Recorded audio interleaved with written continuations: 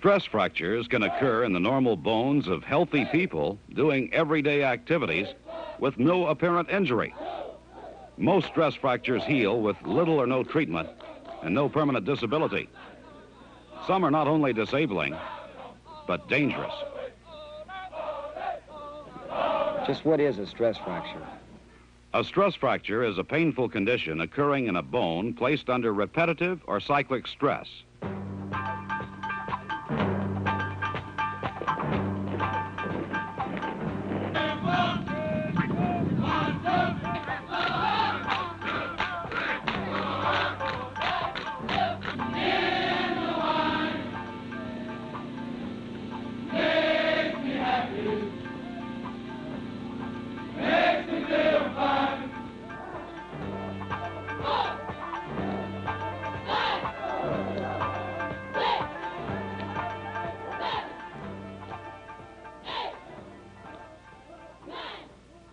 This results in a gradual and progressive weakening of the bone, which can progress to a crack and separation of the fragments.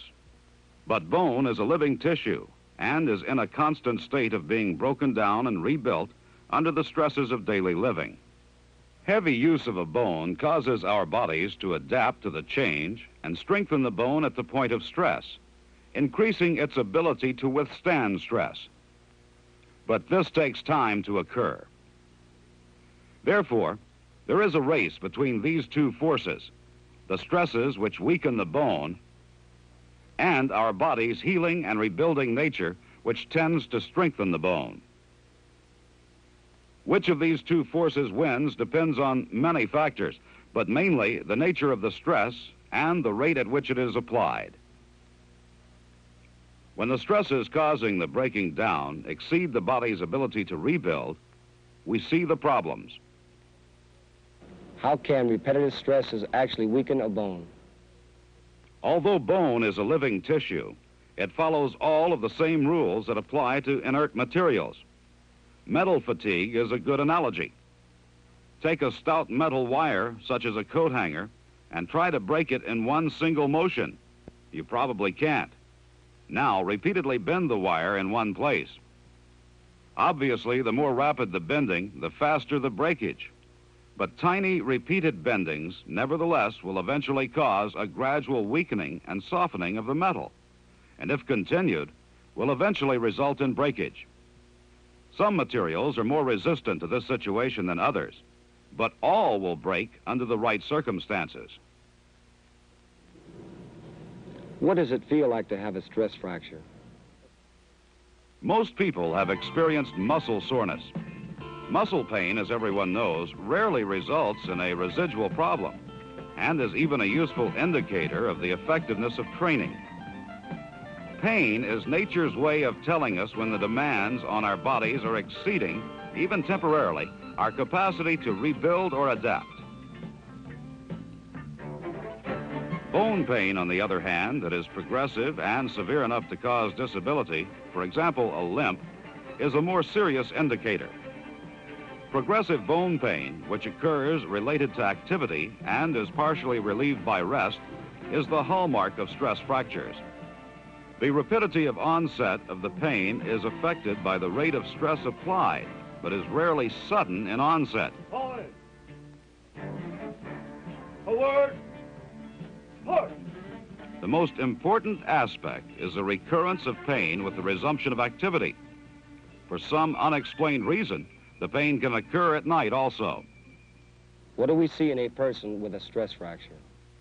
In a deep-seated area like the hip, the findings may be few. However, pain is always a symptom, and tenderness is usually present. It's not unusual for a soldier to have multiple stress fractures. If the bone is superficial, as the shin bone, increased warmth or fever may be present in the area. X-rays may be normal, especially in the early stages.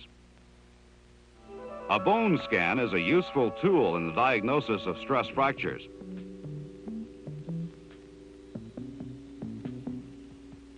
A stress fracture will show up on a bone scan much earlier than on an X-ray.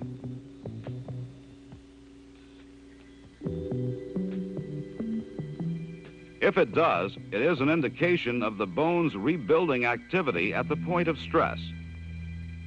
Physical disability is another useful indicator. In a weight-bearing bone, a limp is usually present. Are stress fractures very serious? In most cases, no. In the majority, although painful, they are merely an inconvenience in that the activity that caused them must be stopped or slowed down in order for the rebuilding capacity of the bones to catch up with the forces tending to weaken it. What do you mean in most cases? Some stress fractures, by their particular nature and location, can cause permanent, irreversible damage to a bone or nearby joint. Stress fractures about the hip, particularly in the neck of the femur, are notorious for this.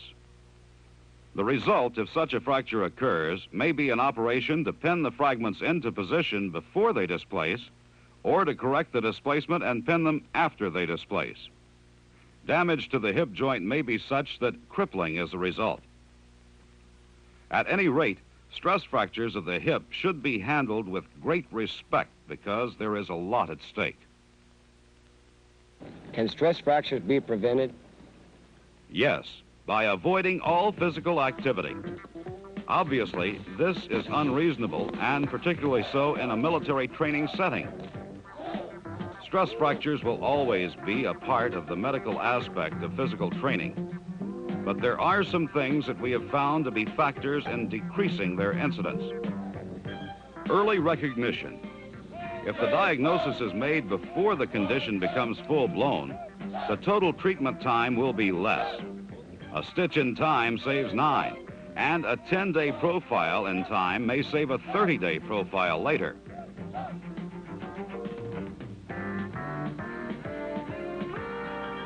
Tailor the stress to fit the individual, not the individual to fit the stress. Short-legged people put more stress on their bones than people with longer legs every time they take a step of 30 inches. This may account for the increased incidence of stress fractures in females who are generally shorter than males. Placing shorter persons at the front of a formation will permit them to set the pace and help prevent stress fractures. Other preventive measures include using non-paved surfaces for marches or running when possible. Taking appropriate rest breaks on extended marches. And rotation of road guards at least daily.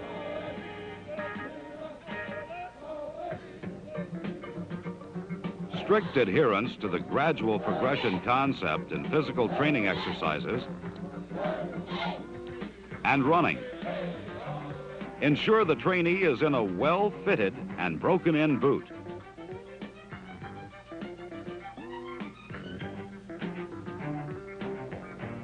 Identify the unit with an abnormally high rate of stress fractures and take corrective action.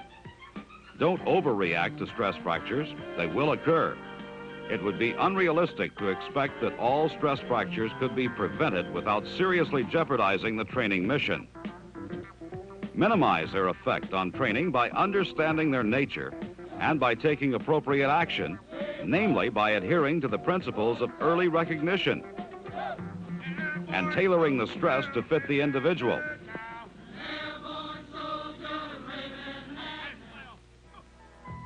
The physicians and therapists are your greatest ally in accomplishing your mission of producing the trained soldier of highest possible quality. Listen to them and heed.